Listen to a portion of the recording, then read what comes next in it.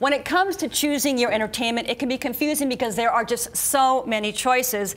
So we have invited 3 art-smart writers to tell us where to spend our time and our money in 2017. And joining us is Ms. Brangien Davis, writer and essayist. We have Florangela Davila, arts contributor to Seattle Magazine and Crosscut, and Jonathan Zwickel, senior editor of City Arts Magazine. Okay, you guys, you've been working hard, thinking hard. The assignment was 2 to 3 things that we have to see in the early months of 2017. And I believe you pulled the short straw. You're starting. All right. Okay, go. Well, you know, the big news in the music world is this Upstream Music Festival. Which is Vulcan. Which is Vulcan, Paul Allen's company and his baby. Huge music festival coming to Pioneer Square, 25 different venues across Pioneer Square, 200 some bands, mostly local, May 11th through 13th. And there's also a big summit or conference component to this thing, which I know that they are pumping up. And I've got a line on some of the keynotes that they're ready to announce pretty soon, and it's a big deal. That's exciting. Yeah, it's a big deal. Number 2. Number 2 is the Jacob Lawrence Migration Series. Beautiful. That's coming to SAM.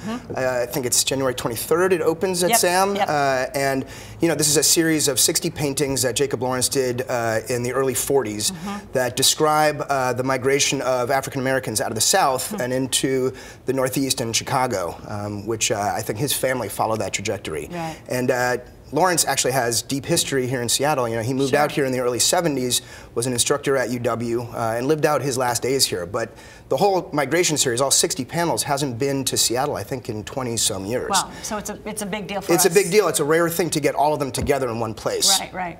Okay, really, really fast, those 2 concerts in February. Oh, yeah. So you got a band called Chicano Batman, which is, their album is already a front-runner for Best Album of the Year, in my opinion. They're sort of a psychedelic soul en español band.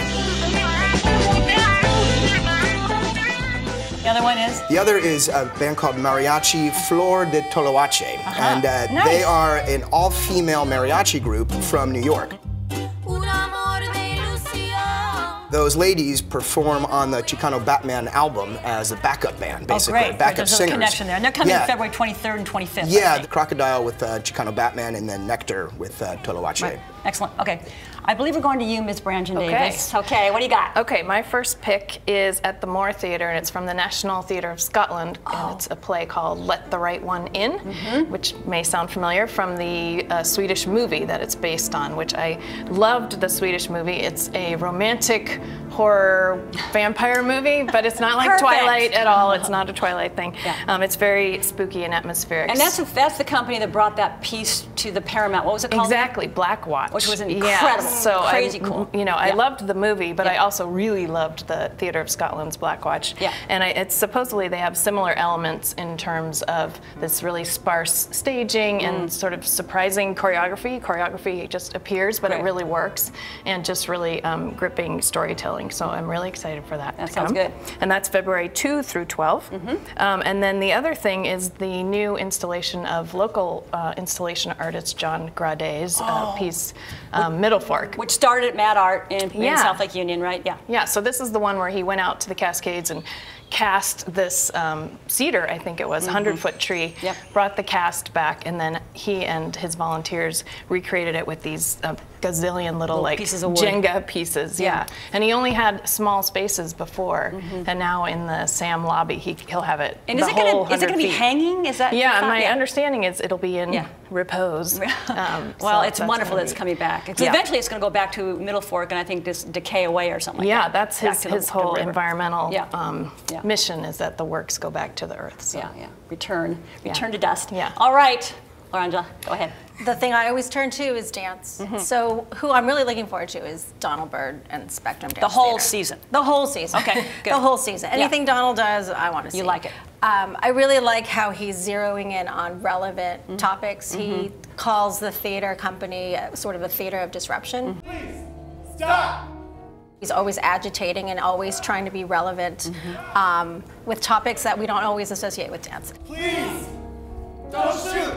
So he has planned out his season. He's going to look at what it is to be an American. He's going to look at immigration. He's going to look at violence against GLBTQ, and he's going to look at shootings. Shootings, okay, so 4. They're all world premieres, and he does it with live music. And the other thing that I really like is that some of the composers have these interesting backstories because they're also immigrants. So he's got that kind of challenging us. There's and layers introducing us. going on there. Exactly. Yeah. So he's doing it both at the Seattle Rep and at Cornish Playhouse. Okay. Starting next week? Good. Starting this week, actually. Yeah, it's actually going right now, yeah. And then through June. Yeah. We love our dance. P&B, you know, it's director's choice. Yes. Peter Bull, he loves his contemporary modern dance. He blew me away last year with a piece by a choreographer named Jessica Lang. So she's back as one of 3 choreographers, and she's doing a whole piece based on Georgia O'Keeffe. Ooh, beautiful. So great, and that I know that's coming up March 17th to the 26th, right?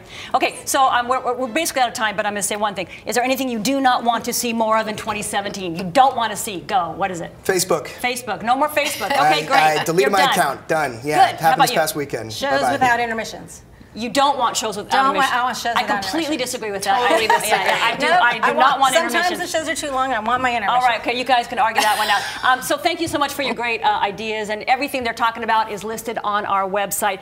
All right, so I seriously, no intermission. No.